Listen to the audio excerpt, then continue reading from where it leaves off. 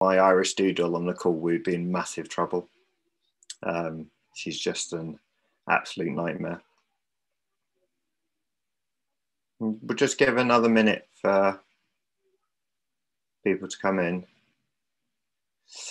So people are warned, we are now live on the internet, live streaming over YouTube. I've always wanted to say that, it's quite exciting. I feel like my next career as a presenter is in the wings.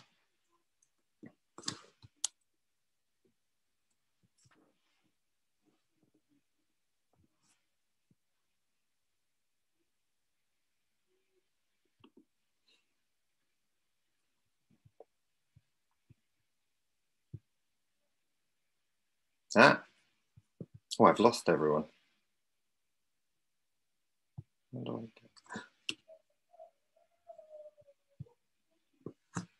Right, by my watch, it's 2 minutes past. Joyce, are you unmuted? I can unmute, yes. Perfect. Hello, everyone. So I'm Ollie O'Mara. I'm a consultant clinical psychologist.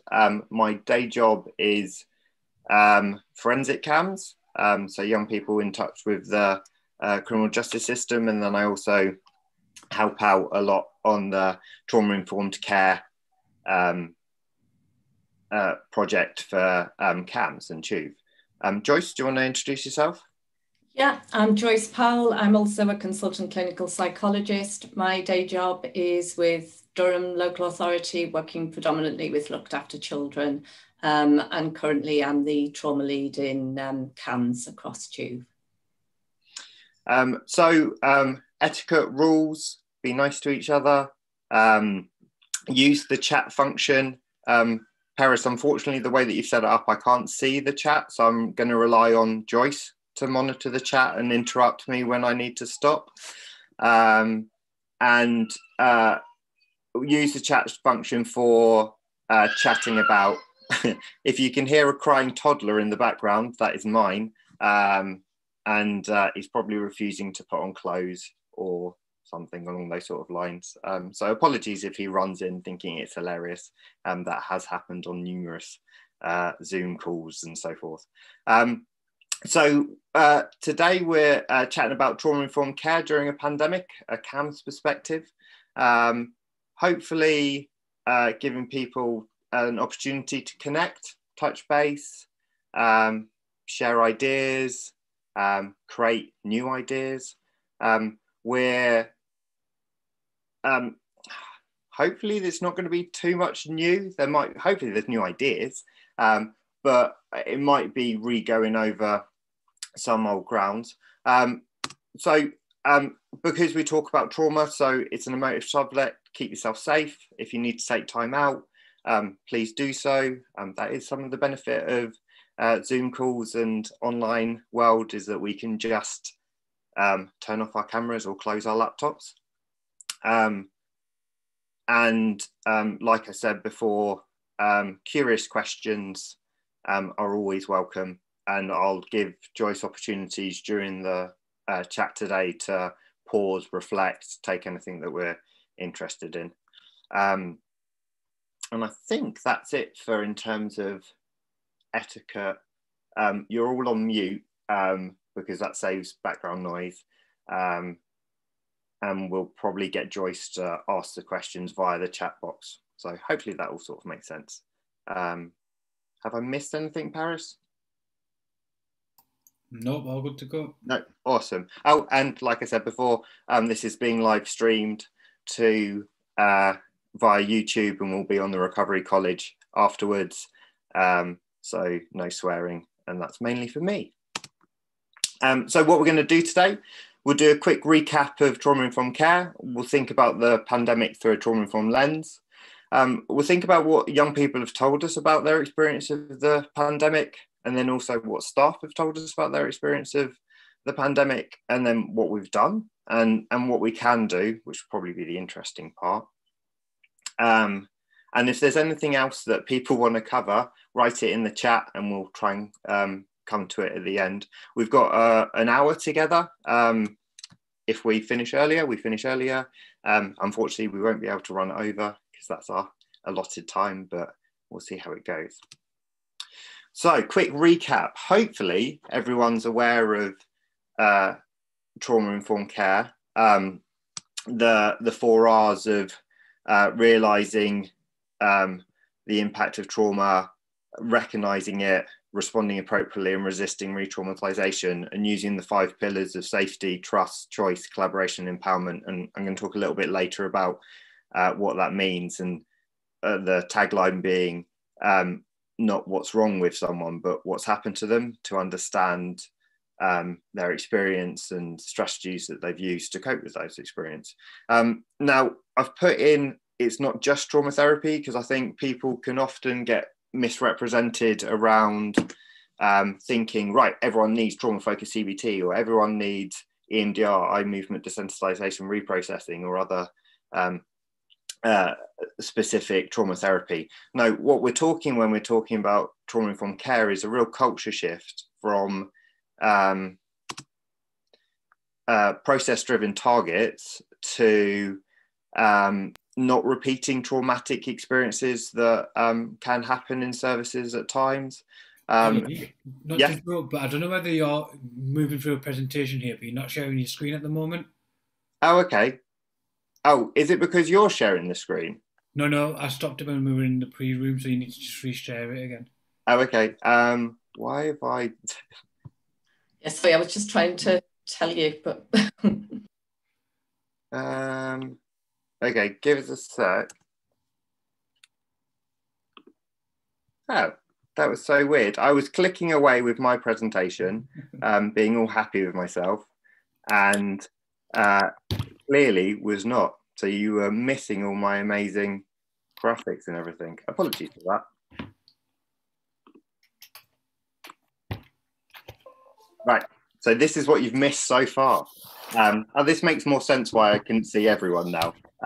So that's our first faux pas with internet enabled facilitating. So this is what we've covered so far. This is our plan. This is infograph around trauma-informed care that hopefully probably lots of people have seen previously in what we're talking about. And then this is what we just got onto, so don't worry, we haven't missed too much, around moving away from process-driven targets and seeing people as numbers, so to speak, or just going along, to creating space to think, encouraging safety, restoring power and worth. And what I like is what Epstein describes as supporting reflections in place of reaction, curiosity in lieu of numbing, self-care instead of sacrifice, and collective impact rather than siloed structure. So that's why some of these webinars are really positive in terms of being able to connect with others and understand what else other people are doing. And it does create a whole culture shift in an organization to do that. So we need changes in policy, procedure, ways of working and being with our families and young people. So when we're thinking about the pandemic through a trauma lens, what we're noticing is that everyone's going through a threat system at the moment. We've got family illness, we've got stress, and actually it's going to the point of chronic stress. So we've been in the pandemic for 18 months now, maybe longer. And what people are describing is no escape. The news is constantly full of pandemic. It seems to occur in every conversation. And what we're noticing is due to the isolation that people are feeling, there's reduced connections. And when we get reduced connections, we get reduced resources. And even though there has potentially been some reduced demands in some places, it's depending on how people are coping at home will depend on how that balance is acting. So when we think about stress and we think about normal positive stress of that gets us to do deadlines and stuff when I was writing this webinar, and maybe tolerable stress of making sure I'm not doing it late last night, to then thinking things that are becoming overwhelming. And then when we border in the what professionals call toxic stress, is when there's no support system around us, when there's no emotionally available adult to help us make sense of our experience, so that we have to make sense of it ourselves. So what impact has this had on young people, and what have they told us? So we asked young people, and there's a fair amount of literature out there now around young people telling lots of people are struggling, it's stressful, they're missing friends, family, the loneliness and not feeling as safe, lots of worries about exams and future, frustration, sometimes anger about the impact of the pandemic on their lives. And two of our young people described it really well, of like, some people are experiencing it like a thunderstorm at the moment, and sort of like an isolated boat out there that's drifting off and getting battered by waves. Another young person described it as like two bubbles. So one which had an idealized version of the past, when we could meet up with friends and see the park and everything. And then the other bubble of that uncertain future. When's this going to end? How's this going to be? How do I make sense of all this? Which I thought were two really apt sort of descriptions of actually what is going on for everyone. Young people saying they're a bit all over the place some days okay, some days no motivation, and just sort of getting used to it, but then being bogged down by social media and the news, and sort of saying, well, this is life. There's also the part of like that increase of time on the internet. Internet's amazing, but it is all the information in the world at your fingertips with no scaffolding or structure, which is a real risk for our young people in terms of what they can access, which they can go down a rabbit hole and not realize what they're watching, and how they make sense of it.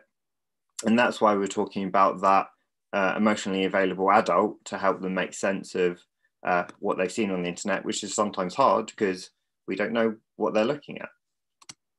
And then we wondered about, well, what about young people that have experienced early life adversity more than other young people, or more present or more prevalent? And they said actually they thought the pandemic could have created different circumstances that create more stress or more pressure, or bring them back to the trauma that they experienced when they were younger, such as being stuck in the house could bring back memories, or more time spent in your own head, and having less distraction, and therefore more opportunities for flashbacks or reliving experiences. And a Wales study also, when they were doing a survey of all sort of thousands of young people, they noticed that actually young people that generally face barriers in the system are struggling more. So young people and families with disabilities being more likely to be worried about the coronavirus, BAME populations more likely to feel lonely, and more likely to say that they feel unsafe. So when we're thinking about trauma-informed care, we're thinking about how do we adapt our systems and responses to appreciate what young people are experiencing.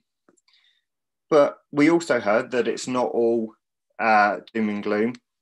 So there were sparkly moments along the way. So people saying actually they're enjoying learning at their own pace from home. Actually they're enjoying not having to see people and feeling less pressure. Enjoying more time with family, time away from school, actually feeling it's calming.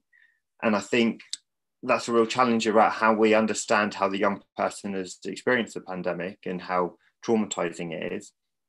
And what we appreciate or what their base level of understanding. Do they prefer to stay by themselves generally, or do they like to spend time with other young people, which is obviously going to then have an impact of whether they're enjoying lockdown or not. And then we thought about, okay, well, so that's our young people and families experience. What about our staff experience? And a colleague of mine, Kay, did some work with our youth justice colleagues and came up with this nice description of actually what has been the thought process through the pandemic. So back in March 20, so looking at the last year, sort of that shock and then adaptation of going, okay, this is a new normal. And then that surely it won't last too long. And then, oh my God, it's still happening. And it's still happening, really still. And then that feeling of that a lot of systems are having now around burnout, compassion fatigue, not having the resources or outlets that you would normally have to vent or let go. And what people have noticed is behavioural changes, increase in irritability, frustration, memory difficulties, Zoom fatigue or online fatigue, reduced intimacy, reduced satisfaction, sleep problems, being critical about choices, and mixed emotions. And what struck me about this is, again, this is no different from the young people and families that we work with, going through the same thing, noticing the same patterns. And the question that I'm left with is, how do we support our staff and workforce to process what they're going through? But I'll come on to that a bit more. So what we've noticed is more compassion fatigue, more burnout, more moral injury, more vicarious trauma. So when we talk about compassion fatigue, that ability to have a loving kindness towards other people. And when we're talking about burnout, we're talking about the resilience, the resources, the drive that we start to lose, that we're tired all the time, our sleep's problematic. When we talk about moral injury, we're talking about doing things that are against our values. So being asked to act in a way that doesn't fit with our agency, and but not feeling able to act differently, and potentially seeing more of this in our health sector. And then vicarious trauma, we're hearing so many trauma stories, and it's how we're taking them on, and it's filling us up, and how we make sense of that. I was struck by a couple of chats that I've had with colleagues lately, where who've had experiences of COVID and lost loved ones through COVID, that when people are coming back from the wards, or people are coming back from ITU, and they're sharing what's happening, that they don't have the space to process it. They know that they can't hear it because it's too triggering for their experience. And when we're thinking about our hospitals, one comment that really struck me of the how people coping and going, well, we've got the crying corridor, and that really felt the need for a crying corridor when things become too much and too overwhelming. Shows the level of pressure and fullness in the system that is a caring profession.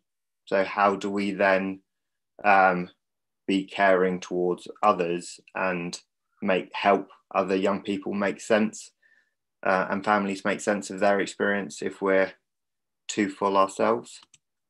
So I'm sort of mixing my metaphors, but when the bucket is full but the jug is empty, how do we pour from an empty jug? And we'll come on to self-care later, but what are the things that let water out of our bucket? How do we create systems that don't overwhelm us, don't overwhelm our young people and families, but also don't overwhelm the staff that work with them? So quite a helpful sort of model that I find is window of tolerance when thinking about threat. And what we've seen when we're thinking about pandemics through a trauma lens is that it's been shrinking people's windows because there's more stress and less normal coping strategies. How do we then increase our window, and how do we escape going into hyperarousal, that freeze response, stuck response, or hyperarousal and chaos, while being mindful of that some of our workforce needs to still be in crisis and rescuing mode and firefighting mode, that they have to think, and it's not until afterwards that they then have to make sense and fit it into their internal model of the world. And that's really challenging. I'll pause it there. Joyce, anything, any questions or reflections or anything that's coming through, or have I stunned people into silence? This is always weird about like only a one-way thing. I haven't seen any. I've got the chat open, so I'm just going to check with Paris. There's none that I'm just not seeing, but I haven't seen any. No, there's none. No. Cool. And I hope that's because people are being thoughtful and reflective rather than it's not making any sense. But if it is not making any sense, please write that into the chat as well and go, Ollie, what are you on about? That's absolutely fine and we'll adapt. So what have our young people said about experiences of services? Because that's what we're sort of wondering about. How can we be trauma informed in current times? They said, well, it was good not to be rushed, going at my pace. It was good because nobody said or challenged the way I was thinking. After a while, I felt confident to chat to people. It was nice because my worker knew my mum before we could chat, and therefore that felt safer. What they would like us to change, they asked really irrelevant stuff. They asked random questions, and young people going like, what are you on about? I don't like being asked why all the time. And that danger of curiosity from our workforce or carers being, while really important, when a young person doesn't have an answer, can be overwhelming. Being late, and then also knowing who to talk to at the right time. So chatting with foster carers, parents beforehand to get a better picture so that the young person doesn't have to repeat their story. Carers often feeling like they have to fight for appropriate services, sometimes feeling patronised, not believed, difficulty with sensitive information, sometimes a conversation being very problem saturated and that being overwhelming, carers and parents feeling blamed, workers not always recognising the developmental stage of young people and the impact of trauma. Megan Middlemass, one of our psychologists in the service, did her thesis on what it was like to access service for people that have had developmental trauma. And she came up with a really nice model, and I'm sure the thesis will be available soon. I don't know whether it's been published yet. But sort of this description of having to go in the ring with a professional boxer after you finish a marathon. And this is what we're trying to highlight, the experience of trauma in the system being overwhelming and the resources that are available, and then having to feel like you have to then jump through another hoop or go through another battle or explain your story again. and sort of this is what we're sort of describing for the need for trauma-informed care, to take a step back and appreciate what the experiences have been and how long these experiences have been going on. So it's a helpful model to sort of make sense. But the overall themes about what families and young people were looking for was calm, friendly, sensitive, empathic, feeling safe, not going straight into solutions and problem solving, but actually trying to create safety and stabilization in the system, building up trust, considering the wider system, including parents, carers for the young person, but schools and how important they are, empowerment being key, building on people's strengths and resilience, and recognizing endings can be really challenging. And sort of the reflection from carers and young people is like, it's not rocket science, it's what we'd hope all services to do. And therefore we then become curious when people don't act in this way, or when they're too overwhelmed by stress or pressure or their own trauma, that thinking space is reduced. That's what we're wondering about in terms of our trauma-informed care systems, is how do we increase that space for reflection and time. So top tips from our young people, what they're looking for like in pandemic times, in general times: be predictable, be available, be consistent, answer your phone, call us back, write down the right thing. Some young people said, actually, it'd be nice to not talk about the pandemic, try and create some normal conversations and how to escape negativity, to bring some of the fun back, because this is what our common theme was, is actually our number of positive experiences, and I don't have the research for this, but I wonder if they've been reduced. And therefore, if we're not having as many positive experiences or rewarding experiences or pleasant feelings, and we're getting this blob of pandemic, how does that feel in terms of headspace? So I'll pause there. Joyce, I've seen some people writing.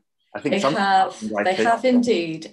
One of the things that I'd start with is that Megan has submitted her thesis for a paper and has got through the first stage. So hopefully there will be a paper on that one.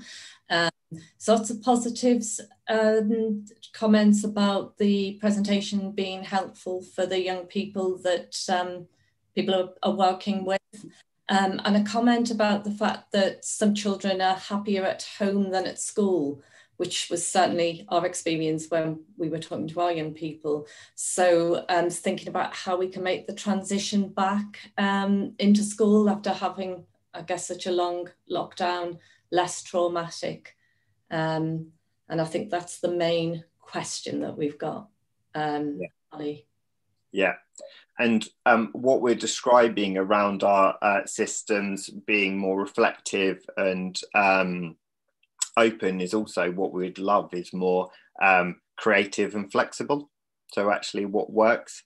I was struck by, probably not that healthy to listen to 5 Live all the time on my way in the car, but because every chat seems to be about some sort of level of pandemic, but the schools and this race towards qualifications and that not fitting with a lot of our young people, and who started this race or who created this race and why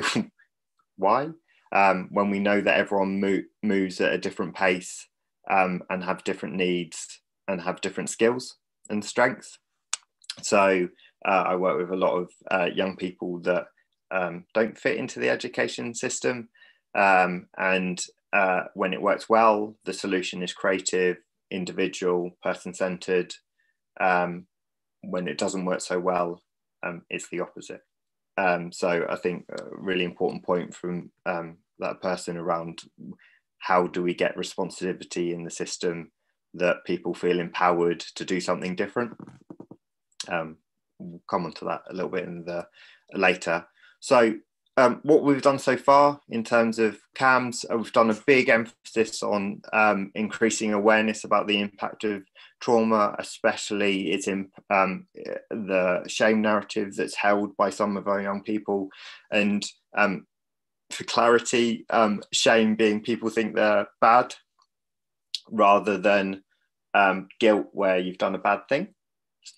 So shame, holding that badness within yourself and being about yourself, and that being dependent on the developmental age of young people. Actually, if they can't make sense of why something bad has happened, say sort of our really young primary school children, then how to get a narrative away so that they're not storing it and making it and storing it within themselves. Kim Golding and Dan Hughes and people that do dyadic developmental psychotherapy talk a lot about the shame shield, which we're thinking about with regards to our services. Also thinking about trust. So actually, how do we go at the young person's pace? How do we ensure consistency and understanding stress? So understanding who's available in the system to reduce those demands and also create safety, and appreciating that we don't see things as they are, we see things as we are. So we make sense of it via our internal model.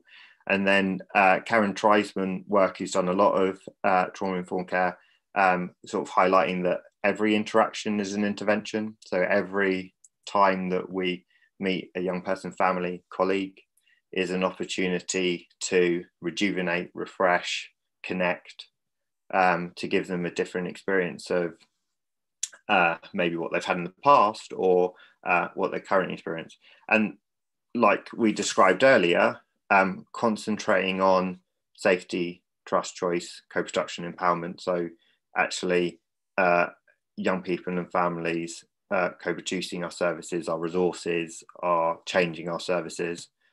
So what does this practically look like? So getting the right person at the right time, not getting the young person or family member to repeat their story over and over again every time they meet a new clinician. And we've seen some real differences in our single point of contact or single point of access around our clinicians being getting information from external sources, but then also signposting to appropriate clinician who would then be at a place to explore it further if the young person was ready. I had, because I get lots of referrals from other services, had a lovely experience of a family that had experienced significant adversity and trauma, and the clinician had a lovely conversation with the mum around how much they wanted to share versus how much is available elsewhere that can tell the story. And actually we can then rely on that other information so that we don't then re-traumatize and get desensitized to the for the young person and family.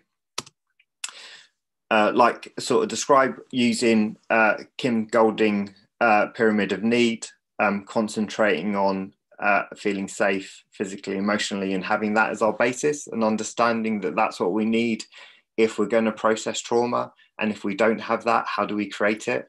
And that's not relying on one service or one person. That's a systems approach to intervention. And then once we've got a level of safety, that's alongside building trusting relationships, and then moving on to comfort and co-regulation, and really trying to understand where our young people and families are within the system, and taking the time to appreciate what's going on and what their experience and how they've made sense of it, and whether it's still going on. So how do you create a trauma-informed care environment, which we're going to come on to a bit now? So self-care being our bedrock. You, like you say, can't pour from an empty jug. So our carers our parents, our staff concentrating on themselves so that they know what their triggers and they're not overwhelmed, not coming to work overtired, overstressed, overpressured, and understanding from all levels of the system to do that. Creating space to think and reflect. And a big one for me is like how to create psychological safety.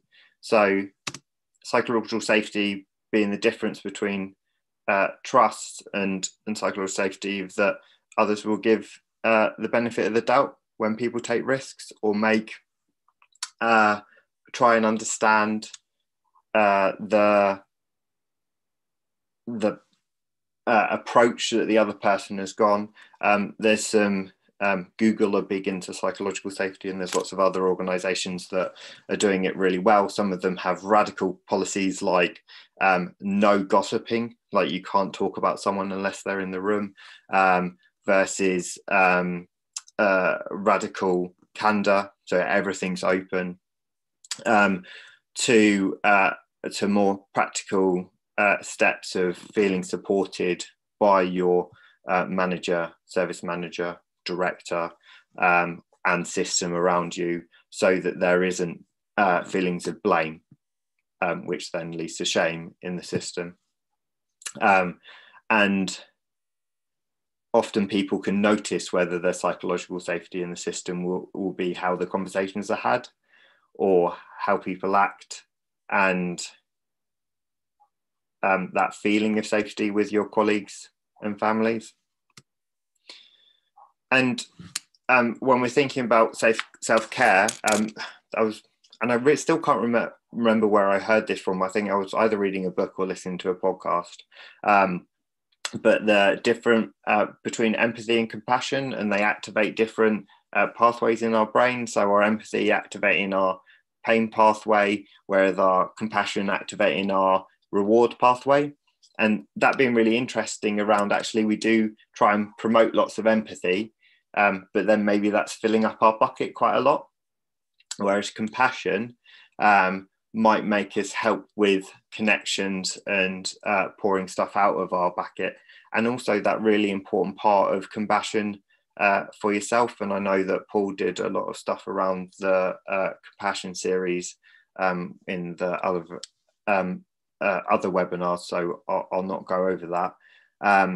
But how we treat ourselves with self-kindness and understand our own stories and our own triggers, so that we can appreciate what the impact of the current environment is having on us and what impact that our relationships have on us. So we've also concentrated on space to think. So increasing reflective practice in teams, encouraging clinicians to notice their own triggers, responsive formulation time. So actually, how do we understand with the young person and family their journey, their way of thinking, their outlook and light, so that there can be shared problem solving, processing time. And I've also put escape time, not like literally escape, but like actually how to not feel overwhelmed. How do you build in your system thinking time and privileged thinking time as much as doing time? And that's one of the real challenges, when sometimes our organizations can be very results, numbers driven, and how to take a step back from that to see the whole system as a whole, to create flexibility and, like I said, creativity. If we don't have space to think, we'll still do the same thing and fall back on the same patterns that we've always done.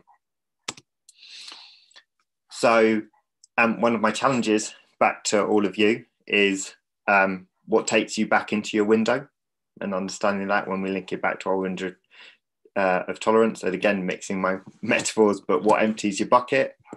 So actually what relieves stress, what takes it out, but then what fills up your jug?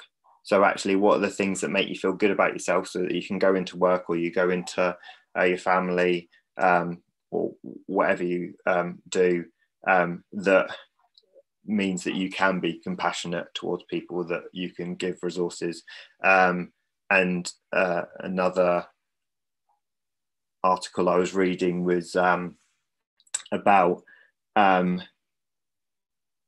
you gain wealth through giving. It was describing a incident of his dad borrowing sugar off a neighbour, and this young person was going, "Why do you borrow sugar off the neighbour? We've got loads of sugar at home."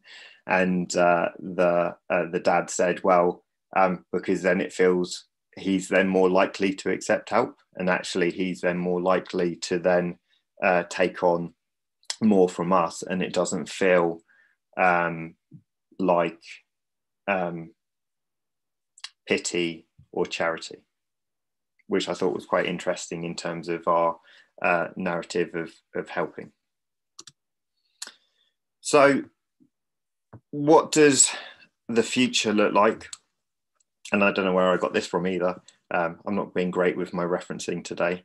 But I thought it was quite a nice model around what's happening currently in society, that we had the threat, although it seemed to happen quite quickly. Maybe some people were more informed about it than others. And then we've had this heroic response from our health sector, from people in general, around coping.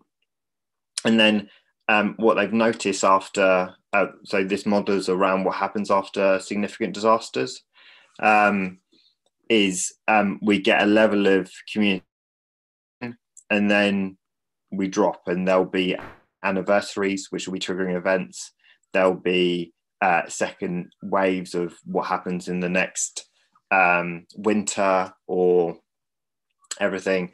And that leading to a level of disillusionary, and then the restructuring. And I suppose one of the questions that I'm left thinking about is, how do we create systems that have space and understanding, passions for that? Another conversation that I had with colleagues was, again, the difference between empathy and compassion of our health workers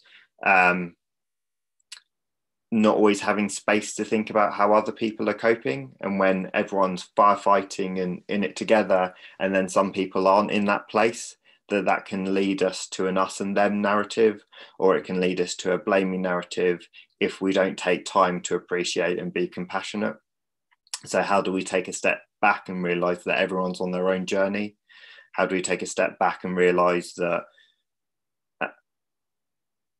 everyone has their own resources and stresses, and everyone's window will be different. Everyone's bucket will be different sizes. Everyone's jug will be different sizes. Maybe I need to water the garden. I don't know why I'm keep on going about these metaphors, but they sort of work in my head. So what needs to change? That is over to you guys. Like, what's the thing that you need to do in your household or in your head or in your organization to create more trauma-informed systems? And one of the questions I'm left with, how can we make connections? Because if we're in a disconnected society currently, how do we then reconnect or link up to be with others? So one of the things I would say is that you are braver than you believe. I've stolen this as well. And actually, how do we challenge some of our systems to put ourselves out there to say things are different? And nobody has all the answers. That's why we have each other. So that bit around connecting and understanding is Arnold Schwarzenegger did a really nice talk about self-made man and it being an absolute myth. I think it's on YouTube, if any's a big Arnie fan. But that myth of like that he did it all himself, and that was only, he said, is rubbish. He had so many people to help him, and that's the thing that made him great.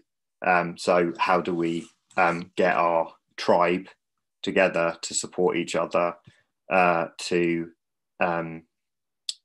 create a, I don't know what metaphor, net web, to create change. So that's the end of me talking. I probably talked longer than I intended. Apologies if you heard my toddler in the background or the doorbell going. But questions, reflections, did any of it not make sense? And I'll stop sharing.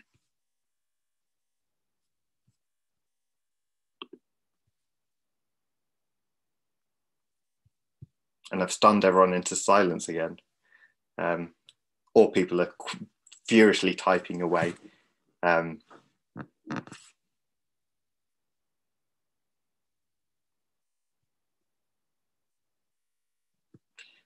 Being psychologists, we can normally wait out awkward silences quite well as well. The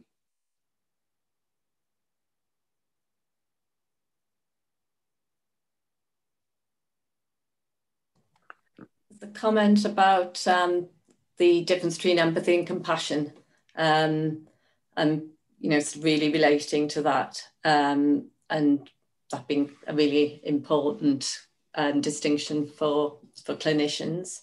And also a comment that that one of our young people thought it was very inspiring, which I think is really important. Yes, also someone thinking about feeling quite concerned about their daughter going back to school, and maybe some of the things we talked about today being really helpful in thinking about how you approach that, because often as parents and carers that you become real advocates, don't you, for the young people.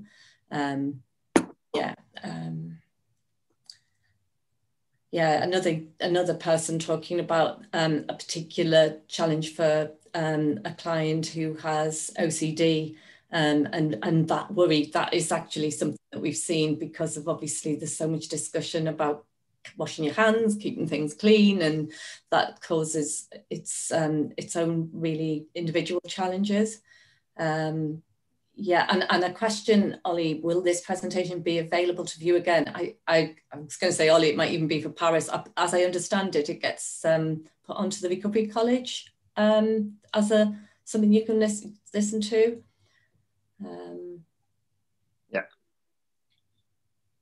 Yeah, that's my understanding. And I think we didn't touch on the level of anxiety in the system or the impact on that on young people's health around contamination risk and so forth. And we didn't touch on people that have diagnosis of autism or learning disability that have struggled to make sense of the pandemic. So struggled to, like, it's been, because it is still an abstract concept. So I think that's a really important point around whether we'll see an increase in referrals or there'll be a need for help.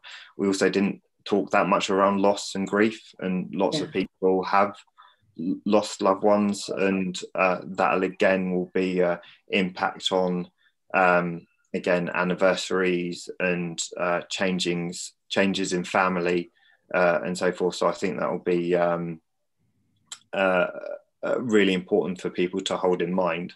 And I realized at the end of this that I went, right, questions, like without creating any space for thinking. So I sort of didn't follow my own rules there. So I'm hoping, like people have talked about, it's been thought-provoking, or at least has created some sort of level of curiosity in people that can that they can take back and have thinking time with their own systems, whether that be family or organisations or teams. A couple more comments. Claire's confirmed that the webinars are available through the Recovery College online, and got another couple of comments there.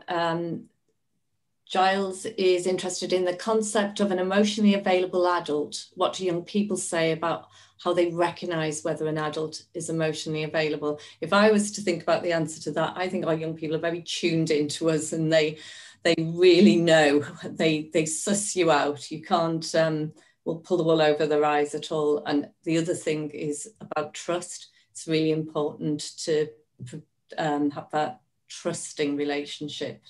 I'm just mindful of, we might go back to that, but there's another question there about how have we built in that really important space and reflective time into our individual teams' working day, and this person works in an IAP service, and it's a major barrier. And absolutely, I can speak for the service I'm in, that one of the reflections that a lot of people have made in having to adapt to an online world is that actually we've been able to be a lot more efficient at times, which has meant that we've had practically back-to-back appointments and meetings, which means that we see lots more people, but doesn't give us that reflective space in the context of being isolated from the rest of the team and the usual very natural kind of support that you give, that yes, you can ring up a colleague, but it's not quite the same because you don't do that in the same way as you would if there was a colleague just across the corridor or just across the way,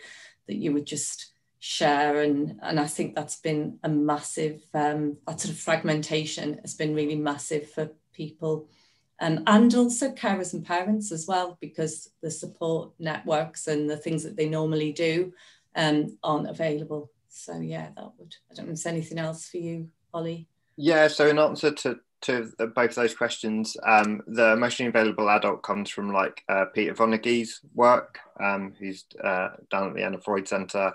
So if you Google that and Peter Vonnegut, and I think there's a couple of papers that come out around the protective qualities of emotionally available adult. I agree with Joyce that young people are normally very attuned, and young people who have experienced significant trauma are often very attuned to who are non-judgmental and accepting, and who's available versus who maybe is more focused on change. And I think that's one of the key things around emotionally availables, of taking that DDP stance of acceptance and being with and being non-judgmental, to then create space to think about different possibilities. And so whereas some systems can go in with a very solution-focused change angle of like, this is what needs to change, then our young people can often then close down and become more rigid to that threat that they think is potentially some of their strategies have been very helpful and protective in the past. Therefore, trying to get lots of change might be too threatening.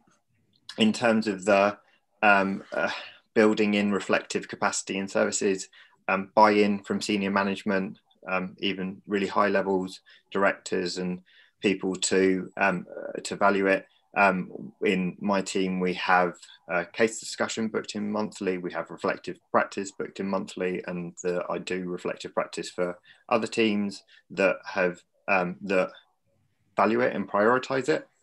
And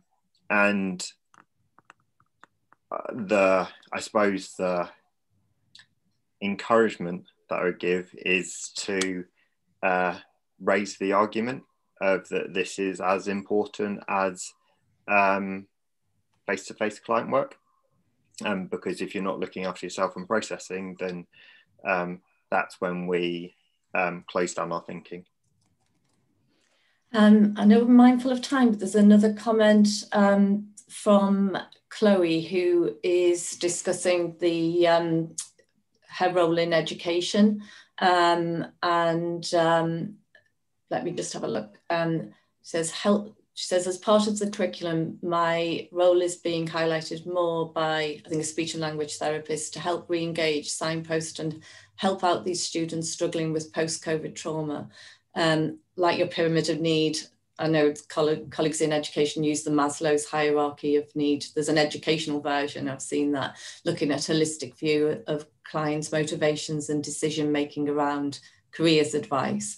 And provide sits further down the priority list at the moment as people are unable to see past the pandemic. And I think that is a problem, isn't it? That with a lot of areas, that because the pandemic has become such a big thing, it's almost like a barrier to thinking in and brings in uncertainty about everything. So all our young people who are looking towards the future have got that sort of personal uncertainty alongside all the uncertainty that the pandemic brings as well.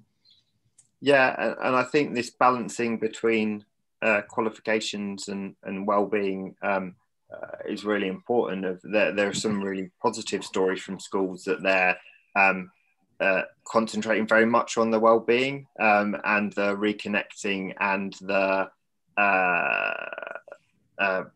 not rehabilitation, but that sort of theme of like they're slowing down the process. I'm probably seeing that more in primary schools than secondary schools.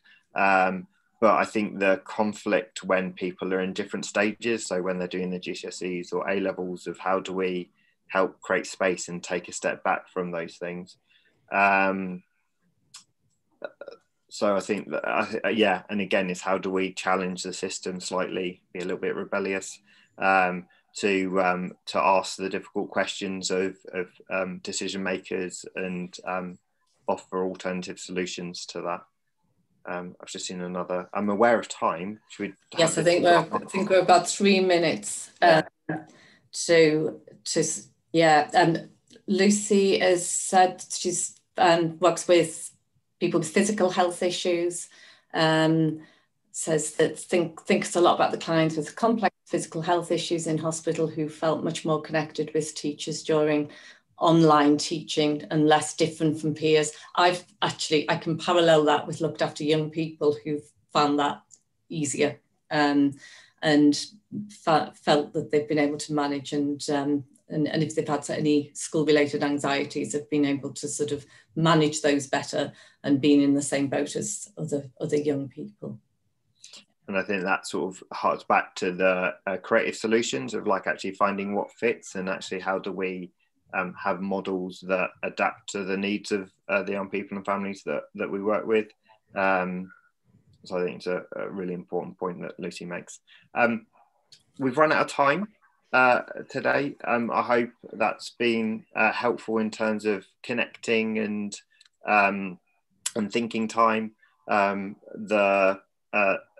It will be on YouTube, and the PowerPoint presentation will be, or slides will be on the Recovery College. So good luck, go forth, challenge, inspire, reflect. Yeah, take care.